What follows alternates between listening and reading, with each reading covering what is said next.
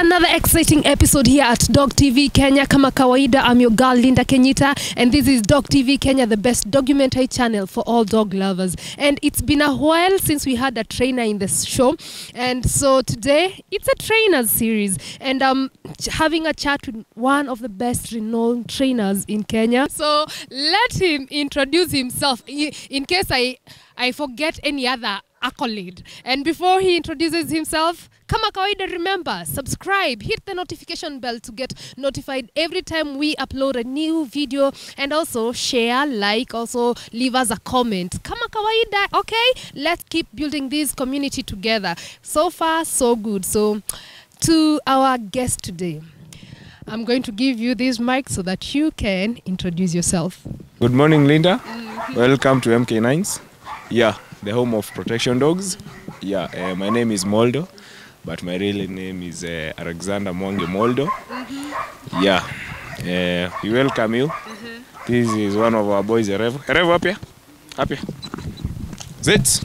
Hey, sit. Sit. Yeah, up. Good.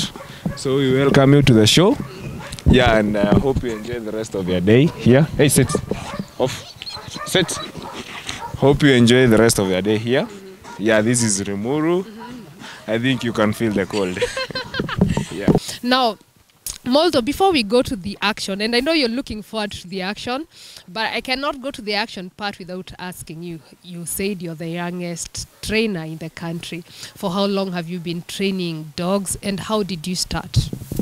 That question is not that easy, but as you know, every good thing has a beginning.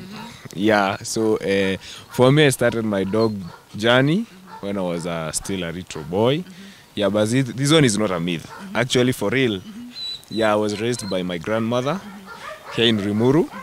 Yeah, so, and we have many guys who have dogs around. But before, when I was starting, there was a Mzungu whose name was Luke down there. So we used to go to Tigoni for hiking, and you could see him with a dog. Actually, I think it's 2010. Yeah, I'm probably sure it's 2010 when I started training, because officially I started the training at the hospital there, the clinic. Yeah. So 2010. So that has been around 12 years of interaction with dogs. Yeah, solid.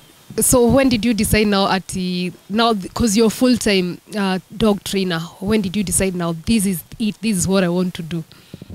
Okay, it all went down when I went to high school. I didn't like high school. Yeah, okay, it's not that. Okay, but for me, I was not more into learning. I was more into animals, because back then I used to have even other animals. But when I got to Form 1, I remember me dropping out of school. I used to study in Kisii. Dropping out of school because of the dogs. Then I came here. Like, my grandmother was like, go back to school. I was like, no. But the thing is, when I came, she then said, because you're into dogs, I give you a preposition. Like, you get to keep your dogs here. We switch you from the boarding school.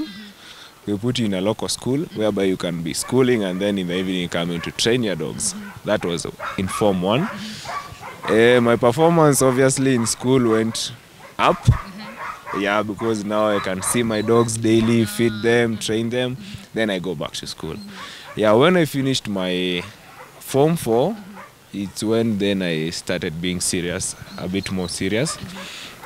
Yeah, because when I was in high school, I was just doing the pet trainings, the potty trainings, all that. Yeah, but in Form 4, I started seeing another part of the dogs, which is protection dogs. Yeah, because I had a Malinois when I was in Form 2. Yeah, her name was Debbie. Debbie, she was a detection dog. I was given to it by a friend whose name is Msani. Most people know him as Msani.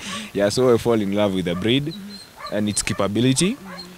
Yeah, then I had another SABLE given to me by David. He's popularly known as David. Yeah, so when I saw their capability, whatever they can do, then I started their training there. It was not quite an easy journey, mostly for me being a first time into the elite protection dogs. Yeah. When we were talking, you told me that there are different categories of protection dogs. Do you mind doing the breakdowns for me, the levels or the different types of protection training that you do? Now, most people on my videos, when I do my videos, I normally say MK9's protection dogs. Or I normally tell everybody like, oh, this is MK9's protection dogs. So people are like, oh, you just do the basic agitation and it's over. No. Protection dogs to us means that this is a dog that can protect you whichever, in any means. For instance, we have the sniffer dogs, which are also protection dogs. They are not just cute fur babies. Yeah, they are protection dogs. So to me, that's detection dogs. But at the same time, to my own term, I can call the whole thing like protection dogs. But under the bite work, we have like the ranch dogs, family, personal, and then the companion, which all are protection dogs. Yeah, like that guy over there, he's a dual protection dog. He's a ranch as well as a personal protection dog. We have the other guy there, he's a personal protection dog. He's a Malinois. He's owned by one of our clients. Actually, you're lucky you found the client here.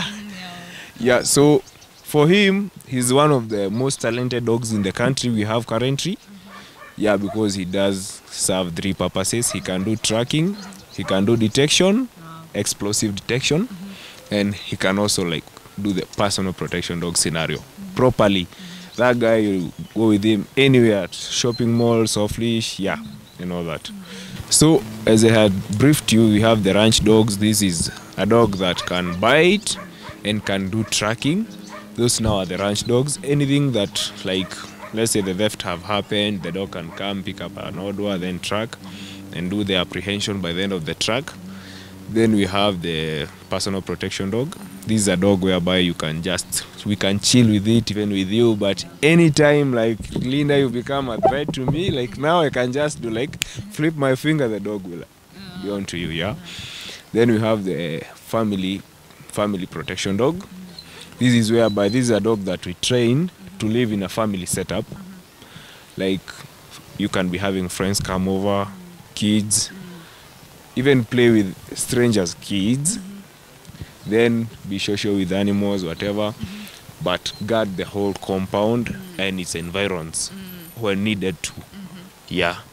We have, the other category we have, under which I didn't mention, when we come to protection dog, they also, personal protection dogs, they also act as kind of, let me call it, in other words, I can call it therapy dogs, because by the end of the day, you must be physically fit to own a dog like that, like this guy here. Like, you go for jogging with him. Yeah, your day-to-day activities in keeping yourself fit, because self-care is not about taking a glass of water, Linda, and going to sleep. Self-care is being physically and mentally stable.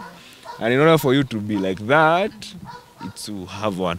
A dog. Yeah, a dog. A dog keeps you mentally, physically stable. Yeah. Apart from me, most people say I'm cuckoos because of the dogs.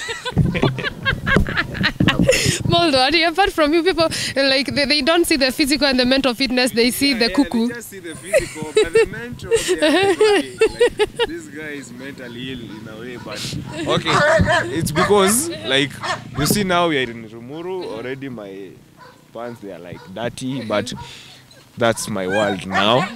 You don't expect to see me in a white collar, like, yeah, there are sometimes we do that, but now, like, you see our kind of weather, the mud here.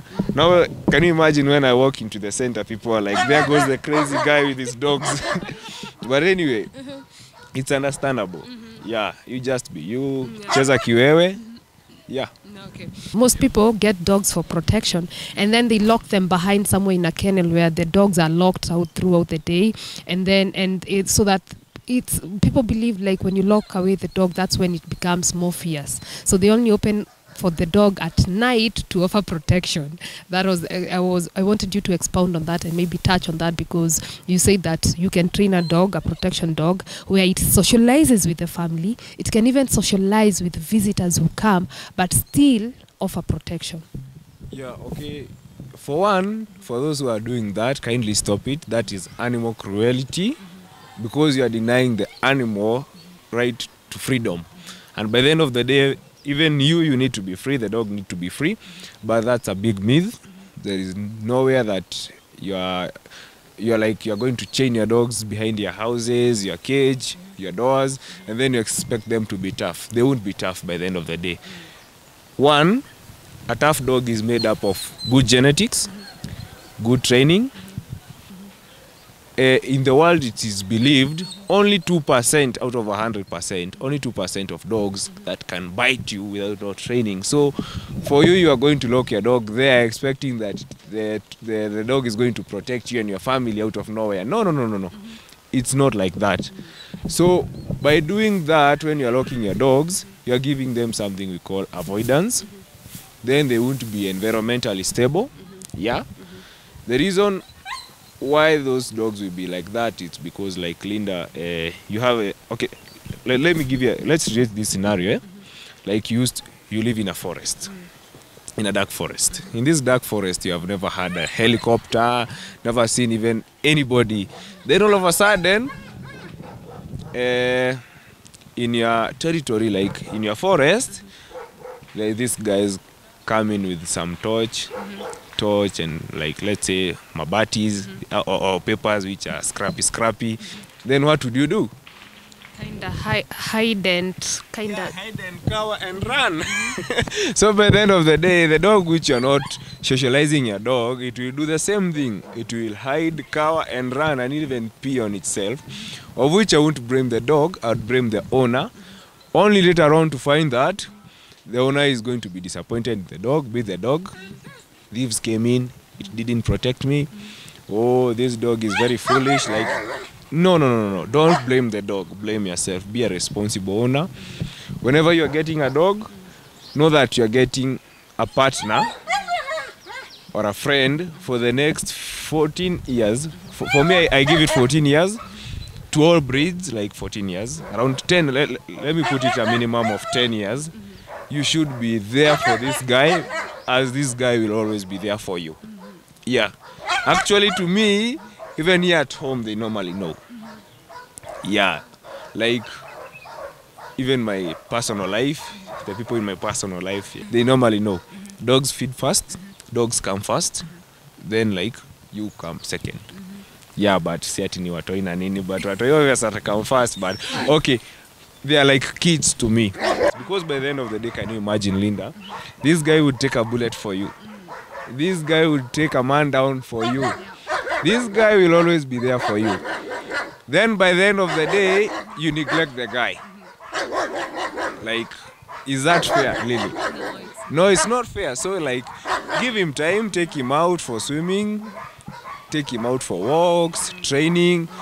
Actually, most people say, like, they have trained dogs, but for me, I normally say, like, training, it's what we do with your dog on day-to-day basis, not the sit or the down. Even the games, like you hug, you run with your dog around. Yeah, you end up making the bond more strong, and you make the dog more reliable to you, because the dog will always be like, when I come to him, there is this theory we use in training whereby with the playing, the whatever, doing the fun and games and all that, it improves your dog's bond. There is this scenario where we call it operant conditioning. This is one of the training methods. There are only 2 dog training methods. One of them is operant conditioning, which is commonly used by many people, either by a fool, a trainer, or a guy who knows what he's doing. Yeah, it's true. We mostly say when a guy is doing something, he does it if you know what you're doing. If you don't know what you're doing, only 2 people do it. Okay.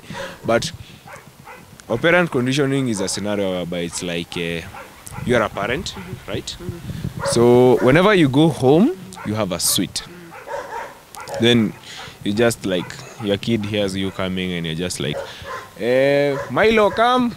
You give him the sweet. Milo, come. Like, then the other day, Milo, come. You give him the sweet.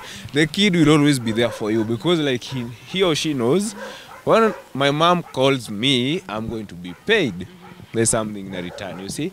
Even the day that you won't be having that, whatever, that payment mode, let me call it the payment mode, he will still come, and he will come with the same motivation. Yeah, and what if you be like, Milo, come, you lock him inside the house. Milo, come, you just lock him inside the house. The kid, there will come a time, your kid will be seeing you, and then he'll be running off, and like, he won't even feel at home by the end of the day. He'll see as you like being this mean bully. Yeah. But if you guys can like change your attitude towards dogs, stop locking dogs indoors. If you feel like there are too many for you, you just offload some.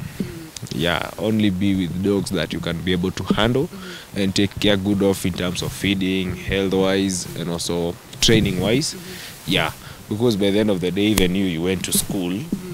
Yeah, so that we can communicate the way we are communicating and learn some moral rules and regulations, whatever, blah, blah, blah. Yeah. So, hiyo ni tabia mbaya. Hiyo ni criminal. That is criminal.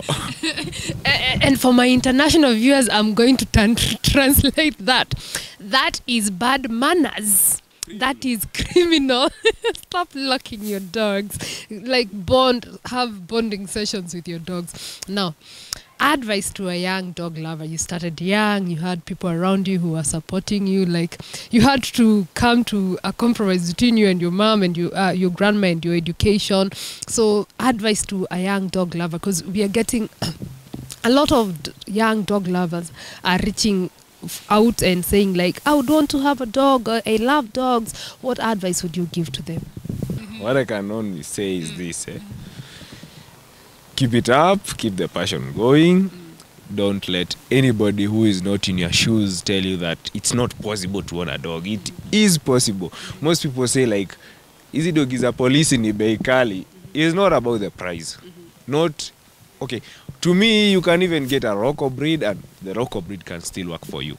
Yeah, so if you love dogs, you don't have the funds to go and get a hybrid or a pedigree breed, you just go adapt one. And then we have the KSPCA, here in Kenya.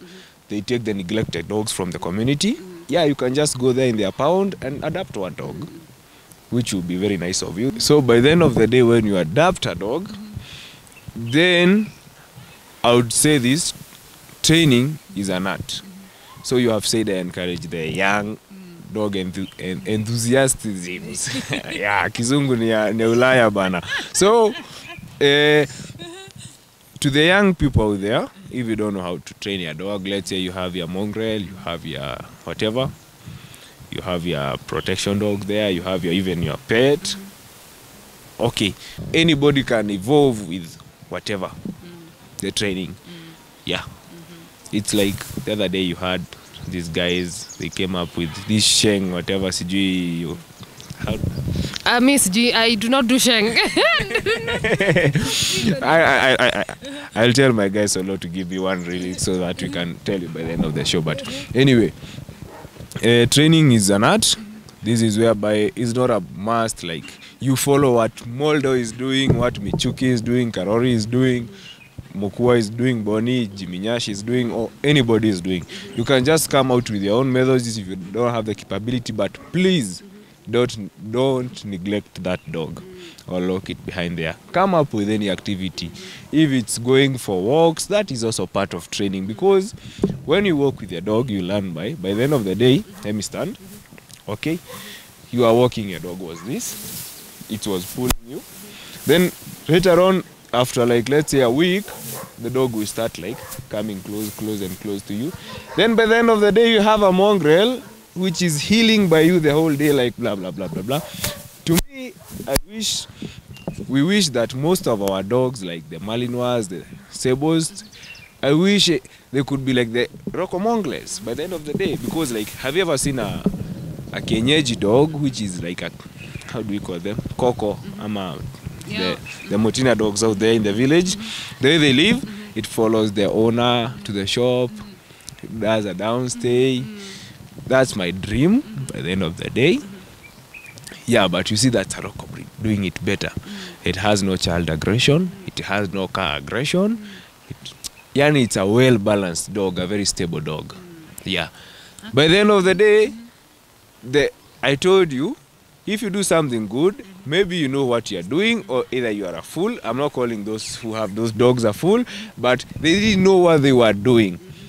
But they allowed the dog to follow them little by little. He's like, oh, Tommy, Tommy, Tommy, good boy, Tommy. By the end of the day, you see the dog goes, oh, I should follow my owner, take him to the stage, to the matatu stage, go to work, and then goes back home alone. Can you imagine that view? And yet the owners didn't know what they were doing.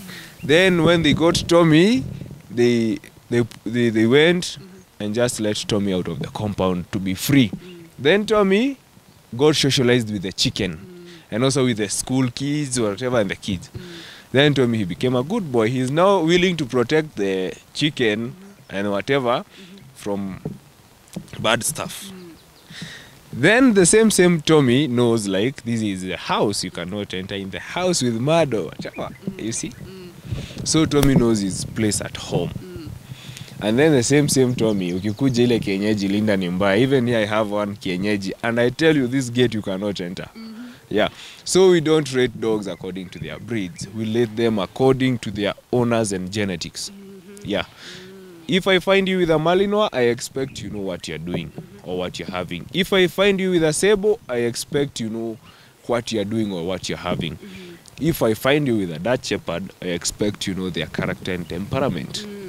Yeah. So stop getting dog breeds of which you don't know what you're getting. You are like, okay, I saw a Dutch, I saw Moldo on the hot pose with a Dutch.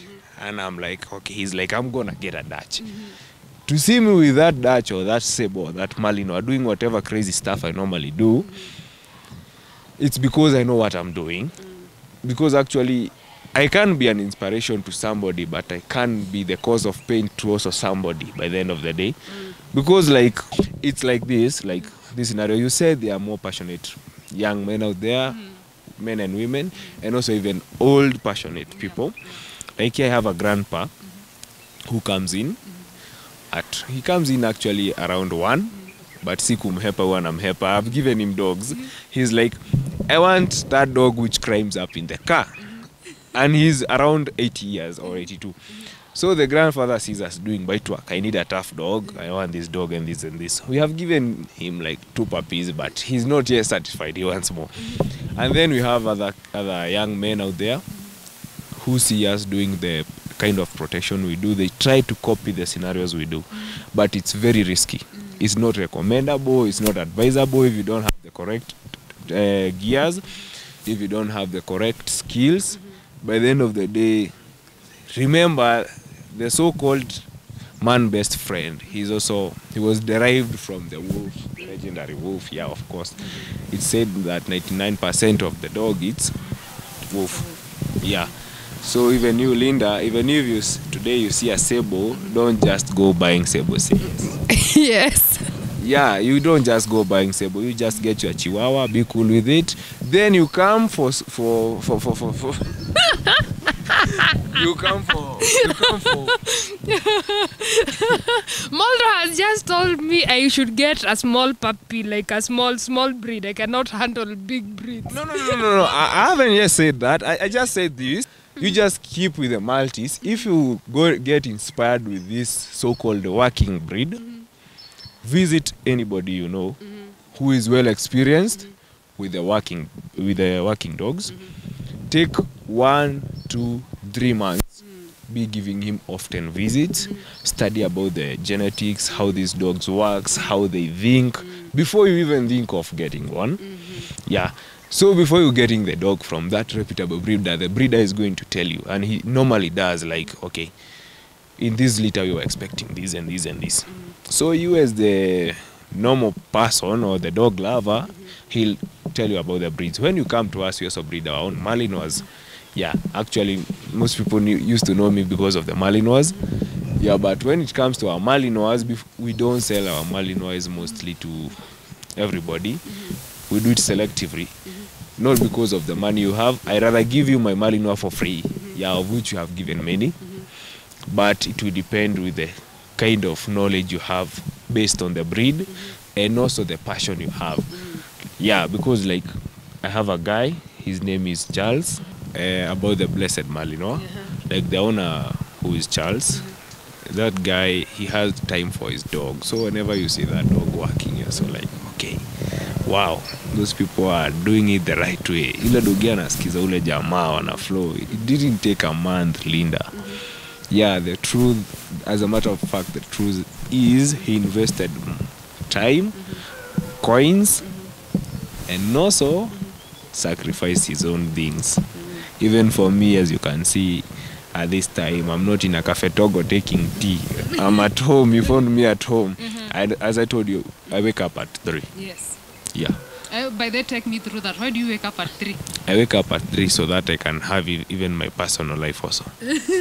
Yeah, because if I wake up at 3, I wake up, first thing I do, I just wake up, switch on the lights, put some music. Yeah, put some loud music. Yeah, the neighbors get annoyed by me, but I put the music for their own safety. Yeah, I put the music. Then we start the work. Because the loud music helps us in socializing our dogs from the noisy areas. As you can see, I'm in a rural setup. Yeah, so me opening the loud music will help the dogs. Yeah, if my dog goes today in the CBD of Nairobi, it will be very comfortable. Yeah, so you have the speakers at our kennels, the dogs, so that they can feel the morning crow. They're like, ooh, ooh, ooh. Okay, cut the story short. So, I wake up at 3. We start first of all with the puppies. We take the puppies out. We do some food roaring, that stuff, some playtime. Yeah, of which all our puppies, we condition them with food first. Then, after we finish with the puppies, we come to the junior dogs. We train them a bit. Then we go to the other dogs, which are the ranch dogs. We train the ranch dogs during that time because the dew is still the grass is still wet. Yeah. Then because it's so cold here in Rimuru, so our training gadgets, as you can see, I'll take out some of our training equipment. We have the bisuit, which weighs around, let me say, 40 to 60 around there kgs. So you can imagine that equipment under the sun. You're wearing that thing under the sun. So we like it in the morning. The decoy feels breasted, like to have a cold thing in the cold, and he's like, ooh, here comes the dog. Poof. Then you have the detection dogs here, the green dogs. This where we are seated. It's normally our training ground, the home training ground. We have 2 grounds. We have this one and that one there at the center. So the green dogs, they just come search. Yeah. Then when you come to 9, all the dogs, the kennels are clean. We chain all the dogs out. Yeah. So that they can sunbask. Then that's the end of our morning. I take my tea at 11. Yeah. Always at 11. Yeah, that time is only dogs and it's dogs. Yeah. So then the other thing we do is that when it's 3, from 3, we come back to the kennels again. Yeah. No, in the afternoon. It's not necessarily me. I have a team of young guys here. Yeah, they are like, let me say, one is, most of them are from the NYS. That is where most of my guys are from because of the discipline and all that. Yeah. And also they are physically stable. I believe they have done some training on their physique. Yeah. As I had told you, you must be physically and mentally fit, yeah, for the job. So from 3, that is when my neighbor here, the school, the primary, their kids start coming out of school. So we take our dogs out for socialization from 3 to 5. To 5:30, sorry. Because the lower primary kids, they come out at 3:10. Yeah, 3:10. So here we start putting the dog's collar, whatever, we go into the gate to start playing with the kids. Yeah. Actually, if you have time, you can wait until 3:10. We do that. You see how it's fun. Then up to 5:30. Then from 6, we have the protection dogs, the personal protection dogs. That time, it's majorly their time. Yeah, so because our local pubs or the clubs, they are being opened. Yeah, people are coming for shopping in our small center. We take our dogs at that time out for socialization. Because now it's not the kids, it's the big stuff. Like a Mulevi coming up on your door, on your protection door, like la la la la. So the dog should be stable. That is not a threat. That is just a disruptor. Yeah, yeah. So mimi naweza ingia club na dogi kidogo. Okay, I can. We take out our dogs for socialization in the clubs. Yeah, you just come in front of the door, you pass and go out the back door. Not for you to take a tot, but for the dog to take some of the music there and enjoy the company. Because all dogs, as we had said, and you said it again and again, for those who are locking their dogs, it's not safe for the dogs. For their mentally brain, it's not safe. Yeah. But when you socialize the dog, you expose the dog, they become stable. So we are looking for stable environments. As you can see here, we have some sheets. Those sheets also are for making the dog's nerves be stable. Like I can put the dog on a downstay there or a sit stay. Then we jump on the sheet when the dog is there. So the dog will be like, whoa, whoa, but it should stay there still. Despite the, whatever those noises, despite the uncomfortable ground. Yeah. Then we have a river. We do take our dogs out for some walks. Not all the dogs, but I won't lie to you and tell you, oh, Linda, all my dogs know how to swim. No, but each dog, we address the activity according to the dog's capability and according also to my time. Yeah, because we don't have many dogs. Many people think Mk9'S have like 1 million dogs. No, we only have 10 of them. Yeah. And in those 10 dogs, 2 of them are day scholars. Yeah, they come for school like these rich kids. They're like, yo, yo, yo. My daddy just dropped me out of the road. Yeah, you see? Like they come, they enjoy time here, then they go back home. Like Elevu, he's a day scholar, and he likes it here. Even actually, the next shoot we are going to do, Linda, we are going to go home to home. To some of the clients with these dogs, like you just see the way these dogs behave, even to guests, all that. Yeah, but that's a story for another day. So as I was telling you, we take our dogs out for socialization, then they come back. Yeah, but this period where we took a break, we have a guy who normally feeds the dogs. Yeah. I think we've had enough of the talk. We want to see some action. And I think for me, there's something I want to insist on. Before you go buy a dog,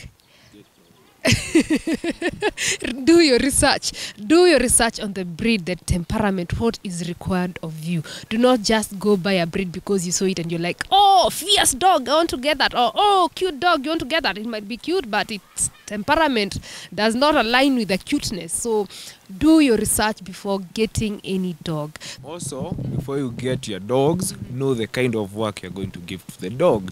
If it's a companion dog, you've got to create time for the dog. If it's a protection dog, you've got to get a well-stable dog. Well-built genetically, everything. The conformation, the whatever, yeah. Then after the conformation and all those, because if today you get, let's say, a grade N like a Harlequin, because you saw it's big, fierce, and let's say you wanted the dog to do a protection job, and later on the dog fails, you start like, oh, the dog, oh, hiyo mbwa ni kulala, ni kungorota, snoring and all that. No, stop blaming dogs. Know your dog.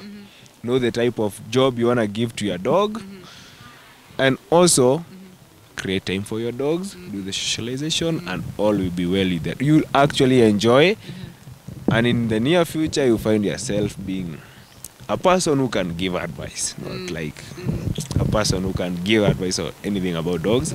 Yeah, because by the end of the day, these creatures love us so much than they love themselves. So, Linda, kindly take it from here.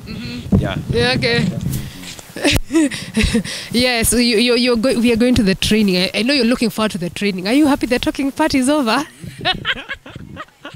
Okay, by the end of the day, okay, my fellow colleagues out there, the trainers, the dog lovers, it's not easy sitting on this spot.